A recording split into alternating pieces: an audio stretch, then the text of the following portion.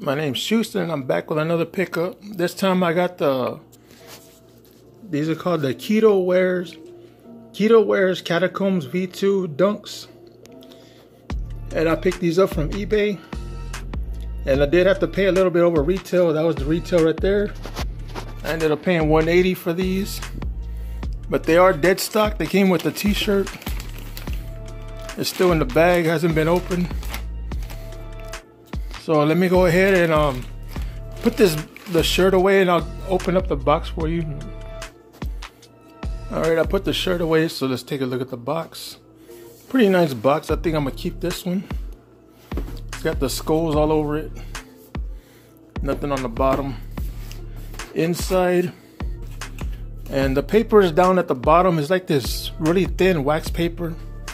And it tears very easily. So I folded it up. It's down at the bottom. I'll show it to you. So here goes the little gray Nike. I mean the swooshes. Because these are not Nikes. These are kind of like custom made or what. I don't know what they're calling them these days. But it still says SB on it. So I'm calling them SBs. And they did come with gray laces. This is how the shoe came.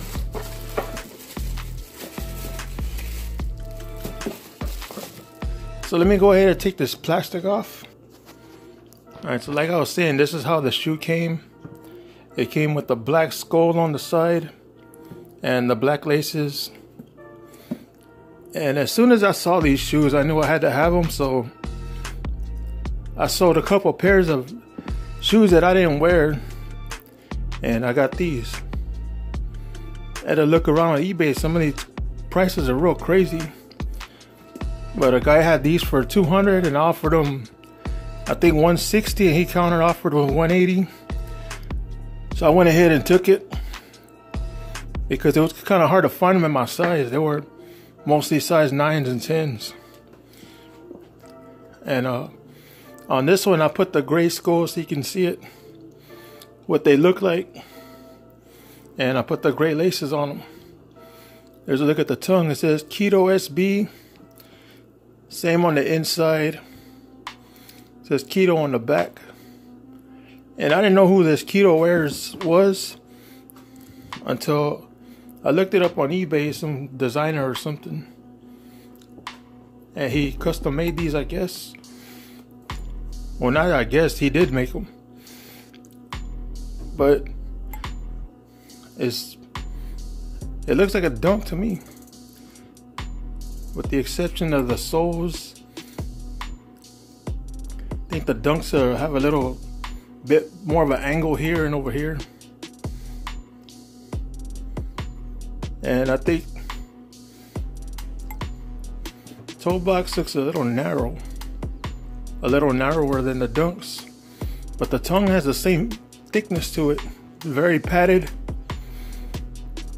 And the only thing I didn't like about these is the laces are very short. They're not too long. And you can see there's no Nike on the bottom. But the pattern of the bottom is still the same. Same sole, just blank right there. And I do like the back where it says Kito. And it's got a lot of padding in it too, and around the heel cup here. And you can check out the skulls on. They're printed along the outside of the shoe.